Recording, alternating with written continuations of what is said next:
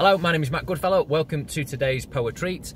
At this moment in time, you find me in my car, waiting outside a chemist. I'm coming to pick a prescription up for my dad. Now, as I was driving here, I was thinking about happiness and small things that can make you happy.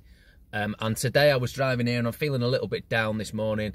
And as I was driving up to the chemist here, on the side of the road, there was a dad and a little toddler just waving at cars as they went past. And I waved, and I just had a snapshot image of that little boy, and he had a blue jacket zipped up and his cheeks were red.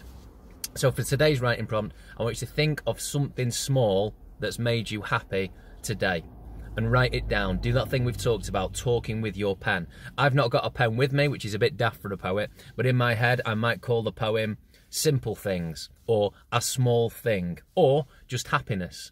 And all I'm going to try to do is capture the snapshot image that I saw in my head of that little boy, just a toddler in his zipped up jacket with his red cheeks, waving as I drove past.